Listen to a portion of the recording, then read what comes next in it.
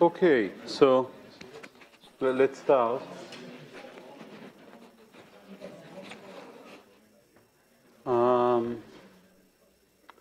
Okay, so I want to go back a little bit to something we said last time because I got a few questions on this, on boosting, which is also part of your homework. So wasn't clear to me why it wasn't clear.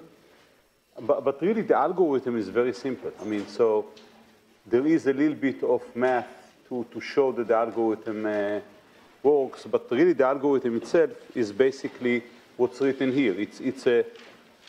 You choose t, which is the number of rounds. In every round, you construct a distribution that we denote a dt. You find a weak hypothesis, and we don't tell you how to find a weak hypothesis. We just assume that you can. This is denoted ht. You compute the error of this weak hypothesis, epsilon t. You know that the error is less than half because it's a weak hypothesis. And you do this t times. Every time you compute the epsilon, update the distribution as a function of it, and keep on going t times, and then at the end you compute your final hypothesis. So that's the algorithm, and the details of how to compute the distribution are given here. We start with a uniform distribution and then construct it this way. And again, it's really a very simple computation. All you need to know is, one, how to compute the alpha, which is given here as a function of epsilon, the error, and how to compute zt, which is basically a normalization factor. So you can either use the formula that is shown a little bit later, or you can just normalize. It's the same thing. So really, it's a very, very simple algorithm, and once you're done with this, you compute the final hypothesis this way. So, as I said, the algorithm is very simple. I spent a little bit of time trying to explain why it works, which is also relatively simple given the power of this algorithm. So these are just explanation of why the algorithm makes sense. The fact that it reduces the weight of those examples that you got right, and increases the weight of those examples you got wrong so that you force your weak learner to focus on these examples. And then we played with some justification, where really the key thing that I want to make sure that you understand is this part, which basically writes errors in different ways. And it's good for you to understand what is the meaning of error. I assume by now you already understand this, but this really emphasizes this again and shows that error is really something that depends on the distribution from which the data is sampled. Questions on this? Yeah. Should we choose the same number of examples in every iteration? So the number of examples is given to you. What you change is the distribution over these examples.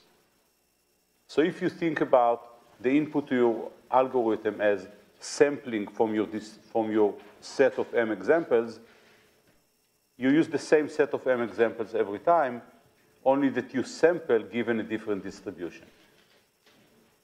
So at the beginning, you sample with a uniform distribution, and later on, you have a different distribution, and you sample according to it. So your algorithm could see different examples, and most importantly, the way you compute error is now different. Because error is the weighted sum over the examples that you got wrong, and the weights are different. But you have a fixed set of examples. Other questions? Okay, so that was other boost, and at the end of last time we moved to talk about multi-class classification. So let's see where we left off. So there are several ways to think about multi-class classification, and the first one, the simplest one, and really the most commonly used one, is the one that we call one versus all, where basically you think about having these three class labels, and you decompose into three binary problems: black versus everything, blue versus everything, green versus everything. So the assumption that we are making here is that this is possible, that each one of the examples that belong to a given label is separable from the union of all the others. And I pointed out that this is not always the case. The red examples here show this. But nevertheless, that's the paradigm. Not going to work in the case of red. So really, there's no theoretical justification. It's just an assumption. And this assumption kind of tends to hold when you're working in a very, very high-dimensional space. Not always, though. So we're going to see some approaches that do not need to make these assumptions. But basically, that's what we are doing, right? So we are, in the case of the four colors that I have here, red, blue, green, yellow, we are learning four different weight vectors that I'm denoting here: VR, VB, VG, VY. And we are assuming that VB dot product X is positive if and only if Y is blue. So that's basically the way we learn. And then we classify using this argmax. So once you've learned all these VIs, you classify by computing on a given point X, VI dot product with X, and doing argmax over I. Okay, and we pointed out this problem. Notice that your hypothesis space here, if you have n dimensions and k labels, you can think about your hypothesis space here as a vector in Rn to the k, R to the nk, right? Because you have n dimensions for each one of the v vectors, and you have k vectors. Okay, so that made an assumption, and then we moved to think about, in the real end, about the fact that it's too strong an assumption. Let's see if we can do something else. And the something else that we proposed is to think about, well, if we are talking about K labels, and it's a well-defined problem, each pair of them has to be separable. And therefore, instead of assuming that each label is separable from the union of the others, we're just going to make the assumption that each pair is separable and learn this way. And this is called all versus all, or all pairs. And basically, we decompose the learning now instead of to K different classifiers, binary classifier, into K choose 2 binary classifiers.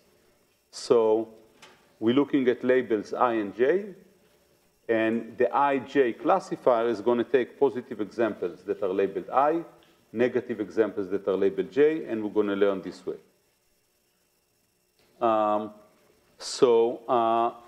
Learning is as easy, basically learn binary classifier, but the decision at the end is more involved. So again, in the perfect world, you can just take an example, run all K-square classifiers that you learned earlier on this example, and see who wins.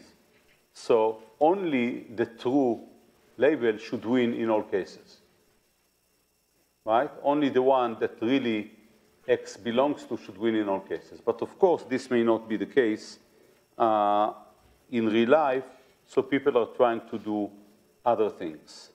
So let's just, before we get to this, just let's look at how this looks. So the corresponding to what I showed before, in this case I have, again, the weight vectors, I'm calling them V's, and in this case the index is 2 characters, so it's V red blue, V red green, and so on.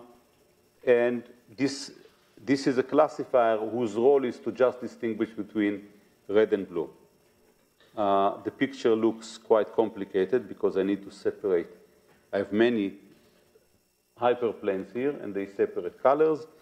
The dimensionality here is R to the n times K squared, because again, each vector is n dimensions, and I have K squared of these. And the question is how to classify. And you can, again, think about this scheme. You can either do majority, or you can do a tournament, where really in the tournament here, the arrows should go up rather than down. But in tournament, you can just assume that you start with, you're given an example, you run on n over 2 of your models, say 1 and 2, 3 and 4, 5 and 6, and so on. You get a winner from each one of these n over 2 classifiers, and then you pair them again, and you keep on going up until you get to the winner.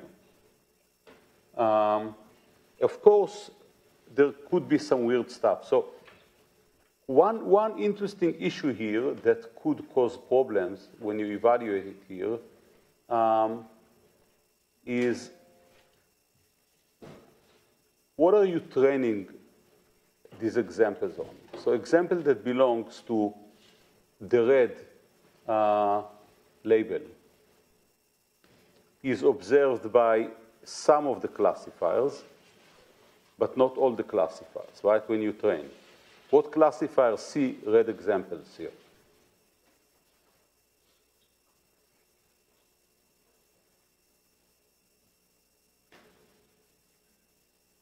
Only those that separate the neighboring. Only those that separate red from something. So really only K-1 classifiers out of the K squared that we have see red examples in training, right? Only red versus blue, red versus green, whatever we have here. But the blue versus green in training never sees a red example, right? On the other hand, in test, you don't know which classifier to run. You get an example, you have no idea which label it belongs to. In principle, you're going to run all the classifiers on it. Who knows if a classifier that was trained only on red and green examples, who knows what it will do with red examples? Could make mistakes, could claim it to be green.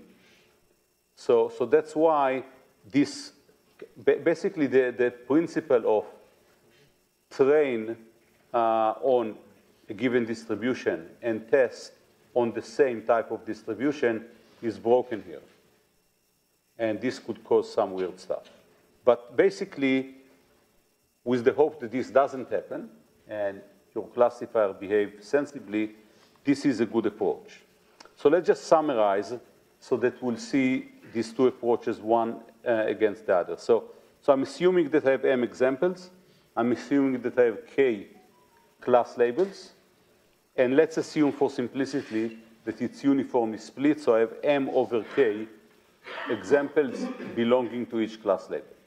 So the first method, one versus all, the classifiers that I'm training this way. I have for Fi, I ranges here from 1 to K. I have M over K examples that are positive, and all the rest are negative. And I have this K times. And the decision is basically I'm taking my K linear classifiers and I'm doing one winner takes all, argmax. Second model, all versus all. Each classifier is now indexed by 2 labels, Fij, and each classifier sees M over K positive example for I, M over K negative example, those that belong to J. So it's more expressive, as we said. However, I'm training with less examples. Right? So before, every classifier saw all the M examples. Here, each classifier just sees 2M over K examples. And then I have K square linear classifiers, and I have to do to make a decision. Okay, so which one is better? Or which one should you prefer? So expressivity-wise, it's clear that all versus all seems better. Efficiency-wise, it seems that one versus all is better because all you have is K classifiers as opposed to K square. But in fact, if you think a little bit more carefully about it, it's not always this case. So I want you to think a little bit about this dual primal point that we made when we talked about SVMs and dual perceptron, kernel perceptron. What was the issue there? We made some distinctions between efficiency of training when we are in the primal versus when we are in the dual. Anyone remembers? So let's think perceptron. So if you run perceptron in the primal, what are you doing? You get an example, you compute the dot product with your weight vector, and that's it, right? So each example, you basically do an operation of dimensionality n. What do you do if you run in the... Yeah. Right, why? Because it's just, it was, I can't remember exactly, but the dual, per example, the dual space requires more computation. Right, so let's just recover this. So in the primal, as we said, in order to evaluate my model on example X, all I need to do is to compute the dot product with the weight vector. That's it. So it's one dot product of size n. If I'm in the dual, what do I have to do to compute the prediction on X? Yeah? We need to multiply with all the examples on which we made mistakes earlier. Yeah, so let's assume half the examples that we've seen before, order of magnitude, all the examples, and I have to compute dot product with all of them. So if I have M examples, now I have to do M times N operations in order to predict on example X. So basically, as you said, if I'm in the dual, it's not going to be that efficient when I have a lot of examples. I'm going to choose, if I have a lot of examples, I'm going to probably choose to use the primal method. This has implications here too. So in one versus all, I have a lot of examples. Every classifier learns from a lot of examples, and I need to evaluate in this space. So here I have m examples. Here each classifier really uses m over k examples, or 2 times m over k examples. So if I'm in the dual, basically it says I should prefer all versus all over one versus all. Even though a priori you would think that one versus all is more efficient. And it turns out that if you go to, few people made this observation. If you go to, for example, the best SVM packages, libsvm is the best SVM package, you will see that they indeed made these observations, and when they run in the dual, their multi-class classifier is using the all versus all rather than the one versus all. And it's quite significant in terms of efficiency. Nevertheless, in the community, people don't always think about these things, and I think one versus all is the most commonly used by far. But at least you know now that there are some issues, and this Verona diagram that I plotted here represents the fact that there are some issues. So basically, when we decompose a big problem into simple problems, which is what we've done here, sometimes there are some issues. Yeah? Maybe this is specific to this problem, but couldn't you just analyze it that if you get the result all for green versus all, say also for blue versus all, also for yellow versus all, that it must be red, and then not even have a red classifier? In principle, you could. The question is also how do you train these models, right? So in the one versus all, you expect that all the examples that are not yellow in this picture are separable from this yellow, and this may not happen. So really the key impact is not so much in the decision, it's in how you train. And I'm gonna give another example. So there's a lot of stuff one can still say about it, and I'm not gonna say a lot about it. I'm just gonna give one more example.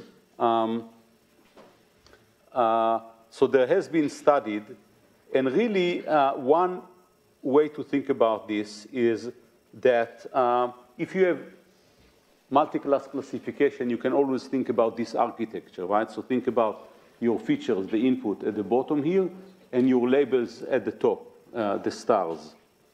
So irrespective of how you learned the weights, you can think about this network as a winner-take-all network or an argmax network. And I don't care how I learn the weights. So multiple ways of learning the weights could still be supporting this kind of decision. So I can either do local learning. By local learning, I mean that I'm learning the weight vector for this guy here, irrespective of the others, which is what we've done before when we talked about one versus all, right? We basically learned a weight vector for green, irrespective of all the others. We just took the positive for green. We assume everything else is negative, and that's it. And we did that for each one of them. But I can also use the same architecture to learn globally, which I think this is kind of what you're hinting at. So what do I mean? Let me give an example. And really, this is the motivation, right? So the motivation is I don't want to learn a classifier for one label without taking into account the other classifiers. So one way to think about it in the case of Boolean classifier is to say, even though in the case of Boolean classifier, it's enough for me to just think about one node at the top, it will take two values, positive or negative. I'm going to split it to two nodes, the node for the positives and the node for the negative. And I'm going to have now, because of that, two weight vectors rather than one, the positive weight vectors and the negative weight vectors. And the way I'm going to make decisions is I'm going to use the effective weight, which means the difference between the positive weight vector, W plus, and the negative vector, W minus. So really my decision is going to be this way. If the dot product of x with the difference of the weight vectors is greater than theta, that's my decision. If this is different than y, update, otherwise don't update. And how do I update? When I update both W plus promotion. I'm writing it here as if it's a winnow algorithm, and W minus, which I demote. So basically, what I've done here is I'm just learning about a Boolean classifier, but I'm learning it globally. So my my positive, my left star here, doesn't update its weight independently of this one. They update it together. Now, if you could generalize this to more than k, then you have a multi-class classifier that updates globally. And this is going to solve this Voronoi diagram example that we have here. So how do we do this? So we really need a global learning approach, and I'm going to explain this global learning approach in the context of support vector machines that actually their multi-class classification approach does that. Okay, so where are we here? So I just want to point out with this slide that I'm skipping a few things that have to do with multi-class classification. The check marks are on the things that I'm talking about. There are slides at the bottom of this that I'm not talking about. You don't need to know. You can look at them. One of them is about error correcting codes, which is another way of thinking about multi-class classifications. And the last bullet is constraint classification, which really is a justification for what I'm going to talk about in the context of multi-class SVM. Okay, so let's remind ourselves of SVM. Wasn't too long. So basically, the key issue in explaining support vector machines is that we care about the margin of the hyperplanes, the distance between, say, the hyperplane and the data point nearest to it. And we derive the classifier that maximizes this margin. Now, what happens if we have multi-class classification? It's not pluses or minuses anymore. We need to have a new notion for what is the margin in the multi-class case. Any suggestions?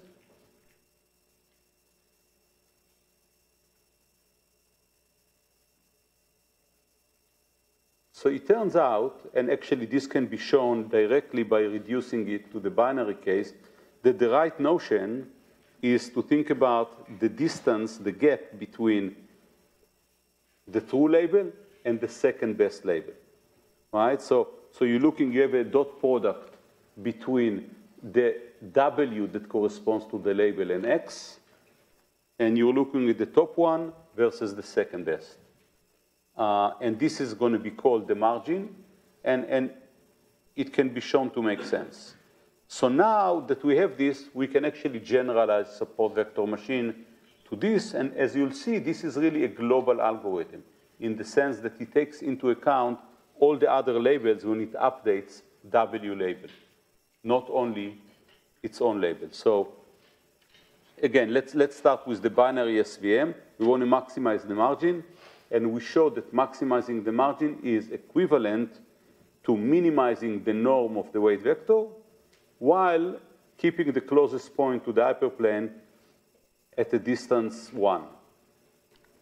We're going to do the same thing for multi-class SVM. We're going to assume that each label has its own weight vector. We're going to maximize the multi-class margin. And again, it's going to be equivalent to minimizing the total norm of the weight vectors while making sure that the true label is at least a distance 1 from the second best one. So this is where we generalize. So this is the formulation. So we have, in this case, we are minimizing this norm, right? This is the regularizer. Subject to, and this is the difference, dot product wy k x minus wk x is greater than 1, and we're doing it for all I that are different than k. So basically, I want to be separated from all other labels. So the score of the true label is higher than the score of any other label by 1.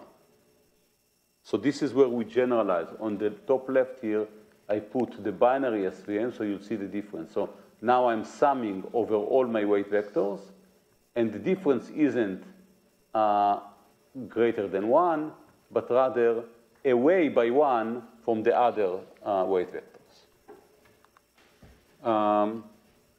So that's the general case. Now we can move, that was the hard case.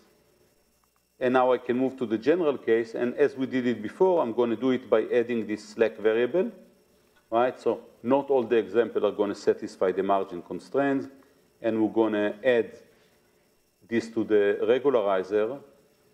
Basically, we want to keep this slack variable as small as possible, function as a function of the C, the constant C, the trade-off between the norm of W's and the slack variable. So in this case, it's exactly the same as we had before, and I'm adding this slack variable to, and I want to minimize this too.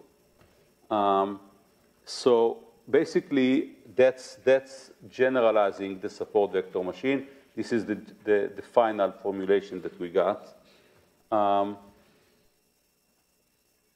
The nice thing here is that if you notice, you don't learn each W separately.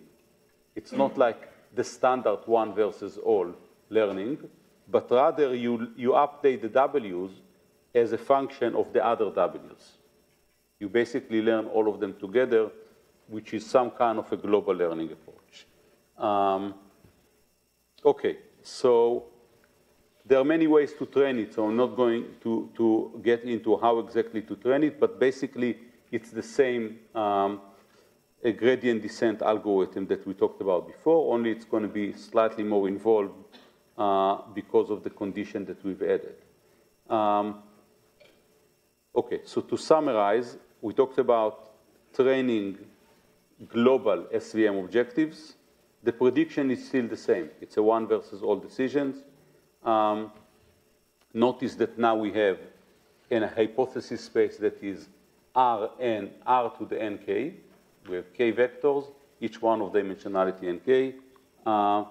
And we didn't explain why this works. So, but it's easy to see, and in fact, it's in the slides that I'm not going to show, but you can look at. There is a justification that is very nice that explains why is this the right notion of a margin, and why, therefore, this is the right algorithm to differentiate between the top scoring and the next top scoring.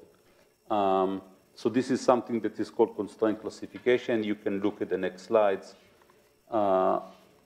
which you don't need to. Questions on this? Yeah. I have a question. Just a few slides back on the W plus versus W minus. Can you define what W plus and W minus are? So basically, I'm training now two classifiers. So given a positive example, I'm viewing it as positive for the left one and negative to this. Given a negative example, I'm defining it as negative to this and positive to this. So basically, I'm taking the examples that I have and I'm training them. You think about it as training them twice, right? So I have both the W plus and the W minus. I'm just keeping two weight vectors. This has two roles. One is that I'm coupling these two together. I'm not updating each one of them separately. That's the key role here. You can also think about it if you want, if we want to go back to Winnow. One limitation of Winnow that we talked about is the fact that the weights are positive. And because the weights are positive, you cannot learn general Boolean functions. You can only learn monotone Boolean functions. We couldn't deal with negations. This generalization also allows Winnow to deal with the general Boolean functions, because now the difference here between W plus and W minus can be anything. But this is basically just a technical condition. I didn't have to do it, right? So I have just binary classification. I could have one weight vector, and I'm just splitting it to two weight vectors. And I'm basically learning them as the negation of each other. But because I'm updating in this more involved way, they're not going to end up being the negation of each other. But they're going to be dependent on each other.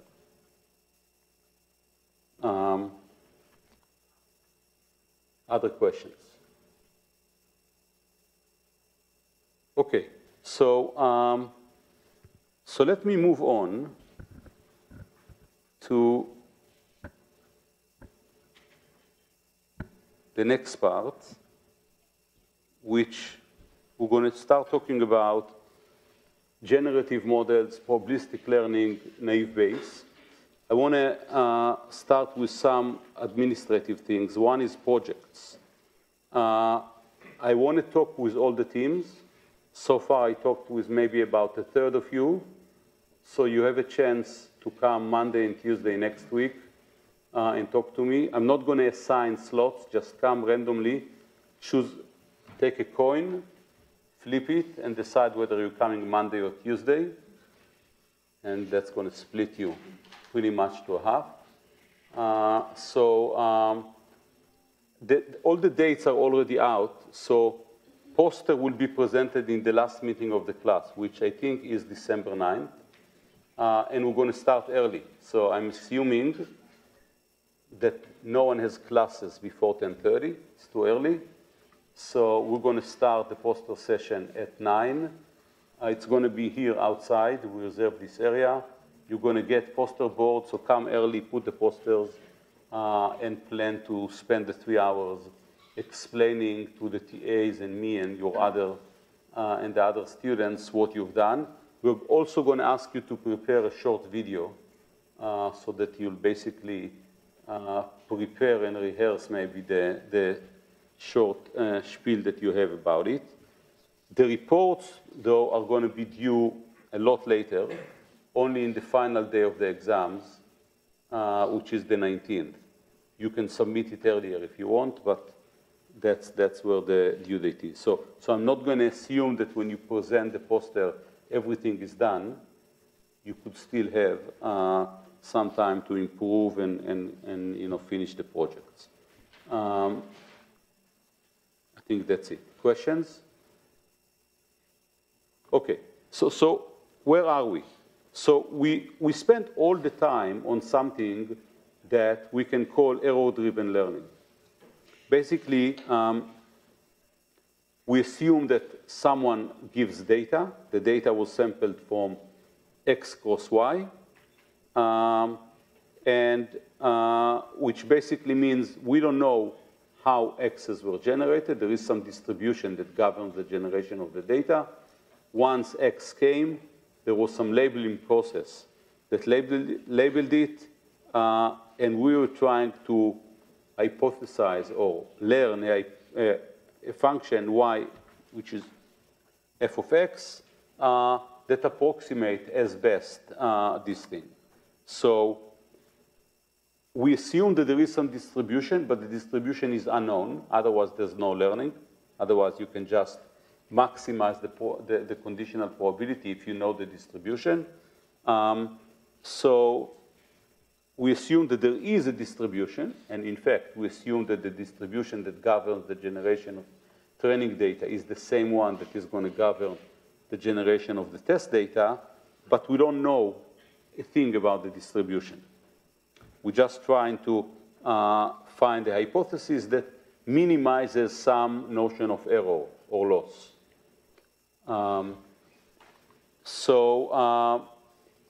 Really, it's important to assume that the distribution is not known, but given that, there are really two basic approaches. The one that we've taken so far, which is direct learning or discriminative learning, and we can also think about another paradigm, Bayesian learning or generative learning. And we'll see that there are actually making completely different assumptions, even though eventually you will see that technically they kind of merge. So as an example, let's take again the text correction problem that we've seen so far. I saw the girl eat the park. Really, you want to correct it to I saw the girl in the park. And the question is, how are you going to learn a model that decides that this it should be changed to in? So in the direct learning paradigms, we basically said, let's look at a lot of examples, a lot of sentences where a word is selected and is corrected. Let's assume that we just care about it and in. So we take sentences that have it and have in, and the label is whether the in is correct or whether the it is correct. And the idea is that we look at a lot of examples, we discover regularities in the data, and then we come up with some prediction policy.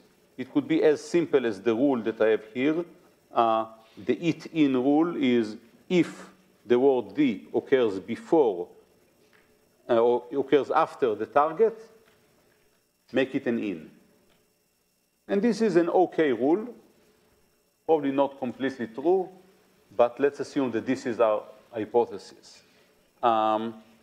So the assumptions that we've made in this paradigm came in the form of the hypothesis class. What kind of functions are we willing to learn? In this case, very simple functions, simple rules. But the bottom line is that the function that we learn, this h, estimates the probability of the label given x. That's what we try to do. The second paradigm, and this is kind of how we did it, right? So we basically made some assumptions on how to drive this learning, various notions of errors. We call this loss. And there's also, all this theory came with a guarantee.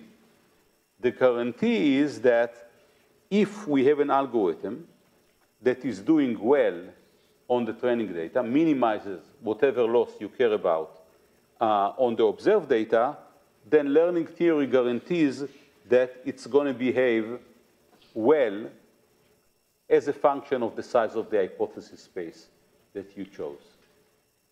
So it's a very, very strong guarantee. Again, the assumptions are that the distribution that you've seen in training is the same distribution that you're going to see in test. And under this assumption, if you do well on training, you're going to do well in test, again, as a function of h. What's the second paradigm? So in this case, rather than correcting, we are viewing the model, the problem of text correction as that of generating correct sentences. So, and the goal is really to learn a model of language, not a corrector. Once we have a model of language, we can use it to predict. So essentially, we're going to learn a probability distribution over all the sentences. Of course, in practice, we're going to make assumptions. We're going to make assumption on the family of distributions that is possible, because otherwise the problem is going to be intractable. But once we learn a probability distribution over all sentences, we can use it to estimate which sentence is more likely. So really the question that we're going to ask is not directly about it and in, but rather whether the probability that I saw the girl eat the park is larger or smaller than I saw the girl in the park. And once we have a model that knows how to do this, we're going to derive from it a decision on how to correct or whether to correct the sentence. As I said, in practice, this is going to depend on assumptions, and we'll see as we go what are the assumptions. But the bottom line is that now we are really learning P of xy. We also care about the x, and before we didn't care about the x. And I'm factoring here P of xy, P of x comma y to P of x given y times P of y. And this is important because we're going to play a lot with this later on. But here you can see why the model is called generative, right? It really makes assumptions on how the data x is generated given the label y. So sentences that have it are generated this way. Sentences that have in are generated this way. And then we're going to look at these resulting sentences and compute the probabilities. So that's basically the model. Now, this also comes with guarantees, but the guarantees really have to do with the chosen probability distribution. If you know, if you guess right, the probability distribution that governs the generation of the data, what we're going to do here is the optimal thing. In reality, we're going to assume a family of distributions, use the data to choose a specific member of this family, because we cannot assume that everything is possible. And if we assumed right, what we're going to do is going to be the right thing. Okay, so before we get to details, I want to make kind of a side comment that sometimes is confusing. Really, there are two different notions when you talk about probabilistic learning. One is that of learning probabilistic concepts. What is a probabilistic concept? It's a function from x to 0, 1. So essentially, you assign a probability to an instance. If you assign a number between 0 and 1, you can interpret it as probability. Sometimes you can show that really this is a probability distribution. And this is not new, because everything we've said before about binary classification, you know that your model actually output a number between 0 and 1, or could be made to output a number between 0 and 1. Everything we said before applies. Even the VC dimension theory that we solved as something that applies to real-valued numbers can be extended to apply to real-valued numbers, not only binary. So that's one. So basically, nothing new about learning probabilistic concept. The second notion is that of Bayesian learning, where really we're using probabilistic criteria as a way to select the hypothesis. So the hypothesis could be deterministic, could be a Boolean function, or could be other functions. Could be automata, could be a graph, could be whatever you want. So really, it's not what you learn, it's how you learn. This is the difference between what we've done so far and what we're going to do in the next couple of weeks. And really, as we'll see, these things are going to merge a little bit, because we're going to use the same principles and we'll be able to map stuff that we've done before to stuff that we're going to do here. Okay. So now, we are going to play a little bit with probability theory. So I'm not going to spend a lot of time. I'm assuming that you've all seen that. Remind yourself of basic probability. There are a few slides that I'm going to skip now in this slide deck that will serve to remind you of the key notions in probability theory. You can go over it. You can go over your textbook from your classes. Choose whatever you want. But I'm going to try to skip this. Oh, I did. Okay. But there are a few slides there as a reminder. So what's in these slides? Basically, a few notions that I'm summarizing here. Product rule. This is something that you should all know. We're going to see this a lot. P of A, B can be written also. For events, A and B could be written as P of A given B times P of B, or P of B given A times P of A. The notion of independence is really important.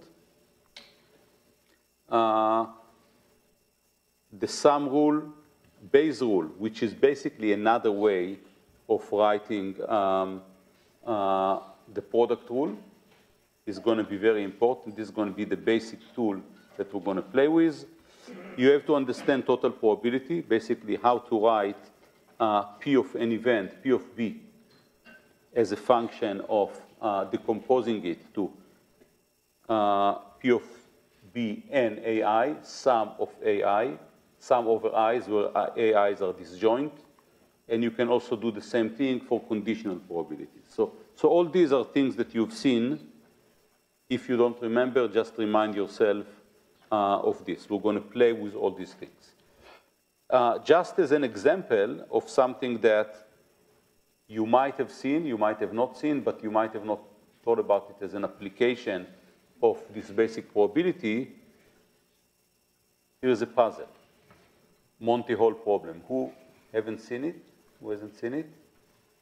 Everyone saw it. Okay, so you'll tell me the answer. So suppose you're in a game show, that's the game. You're given a choice of 3 doors, 1, 2, 3. Behind one of them is a car, say. You pick a door, say you picked number 1, and the host who knows what's behind the door opens another door. Say they open door number 3. And now you're given a choice to change your decision. You can move to door 2 if you want. Should you move to door 2? Yes, no? Yes. Why yes? So everyone agrees that this is yes, or someone wants to stay with 1? Why is yes? The likelihood that it's behind door 2 is 2/3. Okay, so can you give a more detailed explanation? Yeah, so there's a 1 in 3 chance that you nailed it when you picked 1. And basically you're given the choice to either stick with that 1 in 3 chance or go to the other option, which then must be 2/3. Right, so the key issue here is that the host knows what's behind the doors, and they can always choose and open a door where the car is not there, right? So then the way to think about it is exactly this. You know, there was a 3rd probability that you chose right from the beginning. With this probability, you don't want to change. With the rest, you want to change. Now, the reason I mentioned this exercise here is not only because it's kind of fun to think about, and sometimes, if you haven't seen it before, counterintuitive, because you can use this slide to justify to yourself why this is the right thing to do, and this could be a good exercise. Okay, so what are we doing here? We're playing with Bayes' rule. This is Thomas Bayes, that basically the stuff that he's done underlies everything we're going to do here. And specifically, what we're going to do here is we're going to use this most important formula in probabilistic machine learning, the formula that says that the probability of A given B can also be written as the probability of B given A times B of A divided by P of B. Very easy to prove. You know the product rule. It's completely equivalent to the product rule. We are going to use it in a very specific context, which is this. We're going to think about, instead of A and B, we're going to think about a hypothesis and evidence or observations, examples, data. And we're going to say that the probability of the hypothesis given the evidence can be written as the probability of the evidence given the hypothesis times the probability of the hypothesis divided by that of the evidence. So let's break this down a little bit. So really the goal of what we are going to do here is to find the best hypothesis from some hypothesis space given data, evidence. So what is best? Best is going to be here most probable. And in order to do this, we need to make some assumptions, right? We need to assume a probability distribution over the hypothesis. In addition, we need to know something about the relation between what we observe and the hypothesis, right? So think about the case where you have a coin, and you want to say something about whether this is a fair coin or not and how biased it is. You need to be able to relate outcomes of your experiment. You're going to toss the coin a few times, relate these observations to a probability distribution. And once we do this, we can use Bayes' rule in order to derive things. So essentially, everything we're going to do here is going to be applications of Bayes' rule. We're going to show that you can apply it to many things. You can use it to choose hypotheses, or you can use it to choose parameters of a hypothesis or of a model. And we're going to do everything based on the same kind of principle. So what are the components of what we're talking about? So we really need to talk about these 4 components. P of H is going to be the prior distribution over the hypothesis H. So we have a lot of hypotheses to choose from. Let's assume that we have some prior distribution over these. Really, it's background knowledge. Before we observe any data, what do you think about the possible hypothesis? If you have no information, we're going to assume uniform distribution. P of D is the probability of the data, the evidence. The probability that this example of the data is observed. This has nothing to do with the hypothesis. Right? If you're very likely to see this data anyhow, irrespective of which hypothesis governs the generation of the data, then it's going to reduce the probability of the hypothesis. P of D given H is the probability of observing this data item given that the hypothesis is H. P of H given D is the probability, is the posterior probability. This is really what we care about if we want to make predictions, right? We want to know which is the right hypothesis given the data. So now that we have these components, we can write Bayes' rule in terms of this. So P of H given D, which is the posterior, that's what we care about, can be written as P of D given H times P of H divided by P of D. And if you think a little bit about it, it should make sense to you, right? So P of H given D should increase with P of H, right? If you have more probable hypotheses, then it should also be higher posterior. It should go up with P of D given H. If the data is more likely given this hypothesis, the hypothesis is more likely. And it should decrease with P of D. Right? So if the data has a high probability to occur anyhow, it's not going to push toward this specific hypothesis or that specific hypothesis. It's just likely to happen anyhow. So that's really all there is. Now, the scenario is this. Just like before, you have a collection of hypotheses. Think about them as models if you want. But as we'll see, it will also be a set of parameters to choose from. And we attempt to find the most probable H in capital H given the observed data. So this maximally probable hypothesis is called maximum a posteriori hypothesis, or MAP. And this is how we compute it. We basically do argmax over all H's of P of HD. Now I'm substituting using Bayes' rule instead of P of HD this. And now you notice that I actually don't care about the denominator. P of D doesn't matter because I'm maximizing here over all H's in H. So really I care about argmax of P of D given H times P of H. So that's basically it. We're done with Bayes learning. The rest is just instantiating this rule with different probabilistic models. And that's what we're going to do in the next week or so, or maybe 2 weeks. Okay, so a few other notations and terminology, right? So basically, we define something that we called maximum a posteriori. In many situations, we have no prior knowledge, so all the hypotheses are equally likely.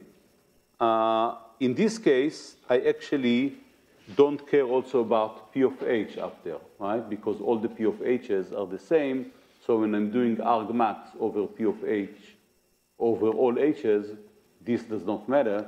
In this case, really what I get is that I should do argmax over P of D given H. And this is going to be called the maximum likelihood hypothesis.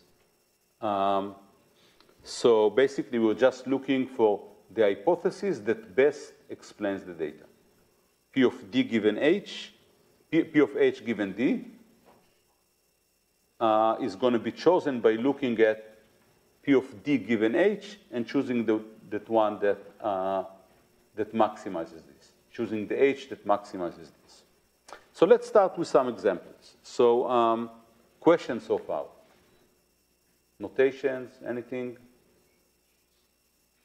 Okay, so let's take an example. So a coin. I have a coin, and I want to know whether it's fair or 60% biased toward head.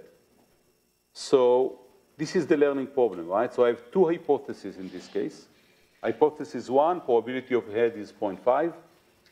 Hypothesis 2, probability of head is 0.6. And I have to choose. How do I choose? Well, I want to observe data, so I'm going to toss the coin. So so these are my two hypotheses. P of H is 0.5. I'm loading H here. In this case, it's head, 0.5 and 0.6. So I'm also assuming some priors. So I'm assuming that H1, which is the hypothesis of the coin is fair, is 0.75, and 0.25 is the prior probability of the coin is biased, 0.6, 0.4. Now I'm tossing the coin for my first data collection. What I got is head. So let's just go over the different components of what Bayes' theory wants. So we want to compute P of D given H. P of D given H1, as we said, is 0.5. So this is where the observations are linked to my probabilistic assumption. P of D given H1 is 0.5. Everyone agrees? P of D given P of the data. The probability, we can read it, the probability that I observe head, given that my hypothesis is H2, is 0.6. What's the probability of the data? What's the probability of observing head? So the probability of observing head is the probability of observing head given that the hypothesis was H1, plus the probability that it was H2. So it's P of D given H1 times P of H1 plus probability of D given H2 times P of H2.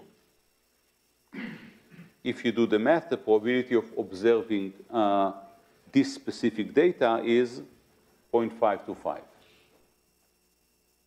Okay? Notice that the reason I got this is because I have this specific hypothesis space, right? The 0.5 or the 0.6 hypothesis with these specific priors. Everything matters here, right? That's the reason, that's the probability of observing head in one coin toss, yes? So is D always one example, or is it the set of examples? No. So this is my data set. They gave me in the data set one example. In the next slide, they're going to give me a different data set. Okay, cool. So my data set is one example, the simplest case possible. Okay, so now that I have, okay, again, so I did P of D given A. Remember that we had 4 components, and just kind of, the first one was the prior, P of H. The second one, come on. The second one is P of D given H, which we computed. It's basically how we relate data to hypotheses. The third one was P of D. And the last one that we care about is P of H given D, how to choose the hypothesis. And here I need to compute it twice. I have 2 hypotheses, so I have to compute P of H1 given the data, P of H2 given the data, and then do the argmax. And again, how do I compute? Here I'm using Bayes' rule. So P of H1 given D is P of D given H1, P of H1 divided by P of D. If you do the math, you get something like this. Same thing for P of H2. Now, you know already that I didn't have to compute P of D if all I want is to choose the most likely hypothesis. But anyhow, just to do everything completely, you can see now that you're going to choose H1, which means you think that the coin is fair, even though the probability of this being a fair coin is now lower than the prior, which makes sense, right? Because you got head, and H2 has higher probability for head, so it makes sense that you're below the prior. Okay, so after the first coin toss, we still think that the coin is more likely to be fair, just like the prior thought, but we think less strongly that it's likely to be fair. So notice that if we were to use the maximum likelihood approach rather than the maximum a posteriori, that is, we would have a prior that is uniform, we would think otherwise. Because we got head, which means it favors H2, the bias coin. So if you do the same math for with uniform prior, you will get something else, and you can try it as an exercise. The next exercise is try 100 coin tosses, a different data set, right? So my first data set was one example. The second data set is 100 coin tosses, and I got 70 heads. So you can do this math, and I think that you would agree with me just by looking at these numbers, even before you do the math, that you will believe that the coin is biased now, right? Because you got 70 out of 100 that are head. And you can indeed do the math. It's written here. Again, case of 100 coin tosses. The only thing you have to make sure is that we know that these are independent coin tosses. That's the only thing you should care about, and therefore, the probability, when I'm computing the probability of the data, for example, it's P of D given H1 times P of H1, again, plus P of D given H2 times P of H2, and the probability of D given H1 is 0.5 to 100, because these are 100 independent coin tosses, and the same thing for the 0.6, and so on. So do the math, and you'll see that what you get now is that you believe that it's H2 with very, very high confidence. 99%, it must be H2. So again, you can do this. So what have we done? Basically, we solved the learning problem. We solved the learning problem in a very, very simple case. Two hypotheses. We computed using Bayes' rule, P of H1 given the data, P of H2 given the data. We did argmax. Everything is solved. Now, in reality, though, that's not going to be the case. It's not that you're going to get 2 choices or 7 choices. Yes?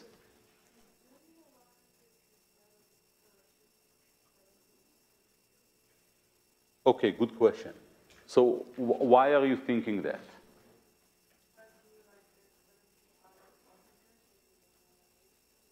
No, but I do know. Okay, so that's a good question. So do I need 70 choose 100, 100 choose 70 as a coefficient here? And the answer is no. I mean, it's a good thought, but really I already saw the tosses, right? I observed this specific data. So it's one instance, okay? So I don't need to consider the choices that I could have had. But it's good to think about this, yes? So if the data were given to you in an online fashion, then you would probably need that coefficient. What do you mean in an online fashion? So if you were tossing the coin one by one, the order would matter, right? But then I will not know that it's 70. So I would need to think about a slightly different model. Right? unless I don't understand Data given to what you have in mind. You toss the coin 100 times, and you got heads on the 1st, 25th, 26th, 27th, that sort of prize. Yes. In that case, you need the 100, choose 70, I think. Why? Because in that, there's an ordering between the data points you have. Yeah, but I already know this is a specific instance, right? So what is the role of the 100 choose 70 here? Is to compute the probability that some 70 out of the 100 will be head. But I'm not in this situation. I know these are the 70 that are chosen, so I don't need to consider all these options. But there could be cases where this is the case, but not here. Because here I just saw the 70 and I know which they are. Okay, so that's actually an important thing to think about. But I want to leave us with another thought, which is that's a very trivial case. In real life, I'm going to give you a coin. I don't have a coin here. But you don't know that it's a fair coin or a 0.6 coin. You have infinitely many possibilities for P, the probability of head. So how do we do it? Right? So the problem really is not to choose one of two, but rather, in many realistic cases, to choose out one of infinitely many hypotheses or infinitely many parameter choices for a model. So here is the problem. Assume that you toss P1 minus P coin. You toss it M times. You get K heads, M minus K tails. What is P?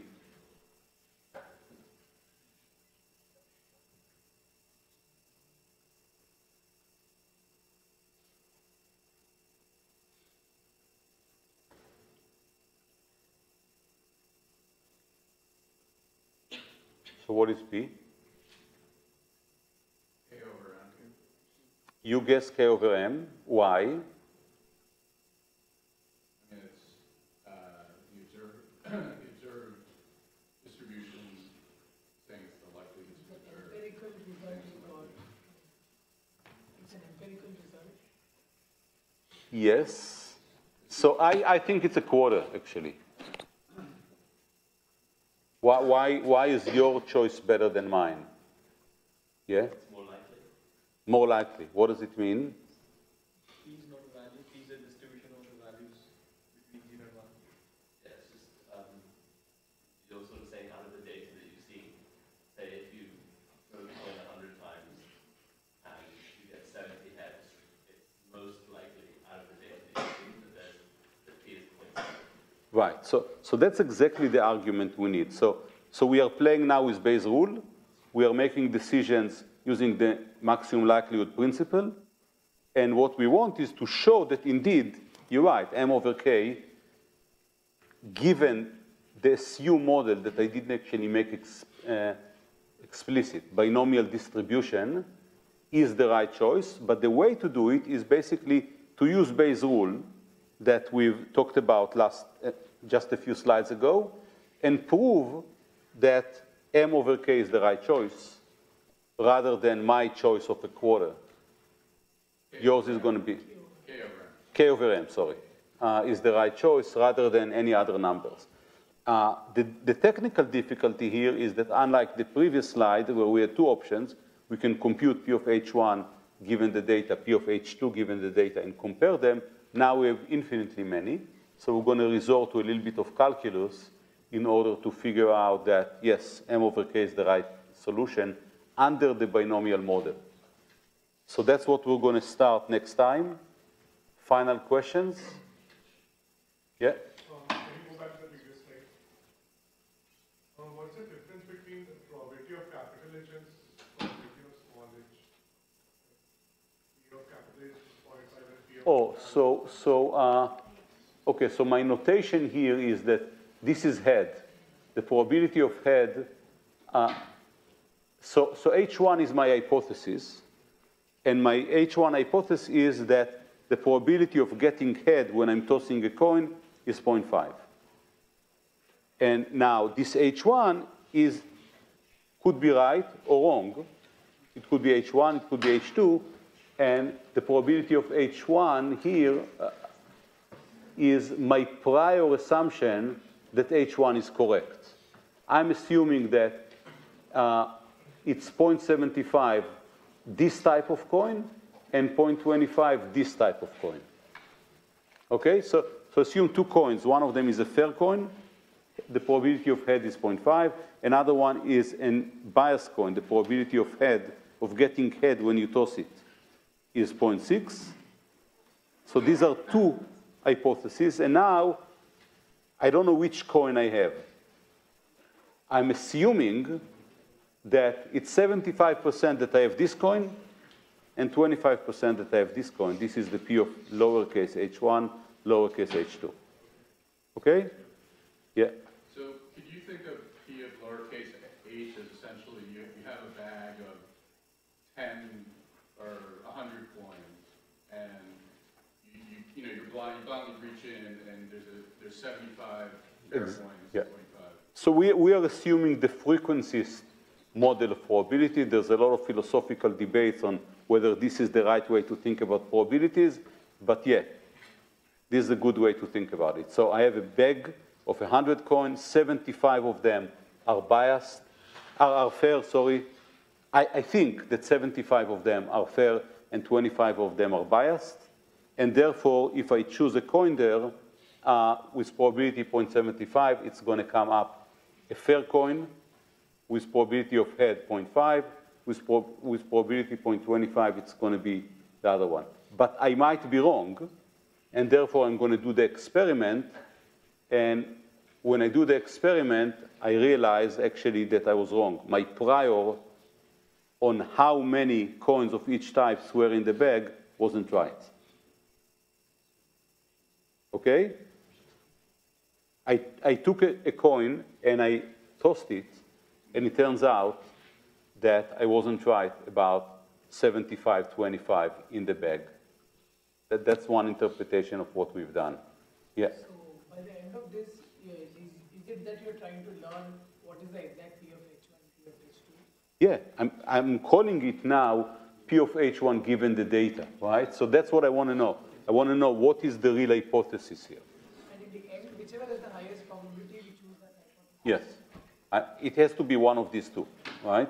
So based on this experiment, what I have in my hand is really H2, okay? Even though it's just 0.9943, but that's what I have in my hand. Okay, so that's actually a very good way to think about it. And as I said, in reality, it's not going to be just two coins, because I don't know that that some of them are 0.6 and some of them are fair. I just get a coin. And I want to estimate which is the P. So that's what we're going to start with next time. Okay, have a good weekend.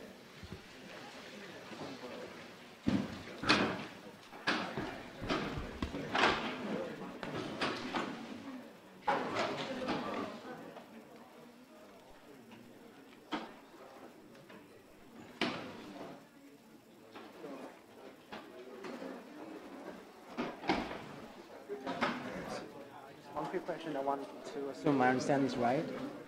I want to test my understanding of your slices, right? If you toss the coin 100 times and you've got 70 heads and 30 tails, for the H1, you're assuming that it's 0.5 to 0.5. So it's 0.5 to 100 times 0.75. Just back in your slides, so when I toss the coin 100 times and there's 70 heads and 30 tails, and the first term in that equation in your slides is 0.5 to 100 times 0.75. Yeah, 0.5 to the power 100 because so that should be 0.5 to the power of 70 times 0.5 to the power. Yeah, that's the right way to write it. Yeah. You learned that the hypothesis in generative models and discriminative models is the same, but so is there not some difference?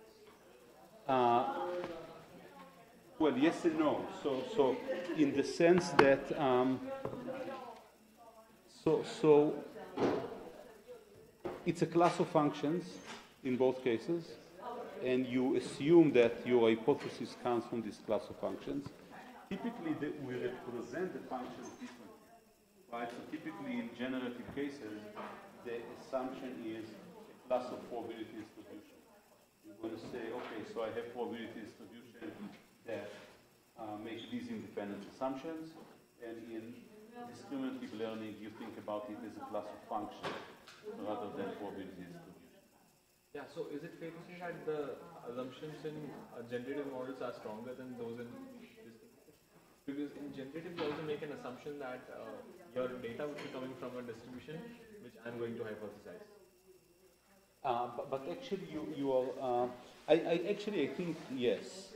Although you typically don't assume a distribution, you assume a family of distributions. Yeah, I mean, but at the end, when I actually make a model, I would have some sort of a bias towards some particular sort of distribution. Yeah, definitely. Fine. And essentially, all Bayesian learning does really is it's a parameterized learning, right? So, and you choose the set of parameters that define the distribution exactly. So, say if it's a naive-Bayes algorithm, you know this is the form of the model, and you have to learn n plus 1 or n minus 1 or whatever parameters, and that's it. And now, after you've done it, that's the generative model. Yeah, so in this sense, I don't know if we can say more restrictive or less restrictive. It's slightly different angle on this, but it's very, very similar in the sense that your ability to learn depends on making some strong assumptions on where is the data coming from. Yeah, which is not there in the distributive case. So somehow it just feels like... No, but in discriminative also, right? So, okay, so in discriminative you can say, I'm not going to assume where it's coming from, but I'm going to assume a hypothesis space to learn into. Yes. Right? And, but without this, you cannot learn. Yeah. So that's the difference, right? So in this case, you're making the assumption on the X, and here you're making the assumption, let's call it on the Y or on the mapping. Yeah.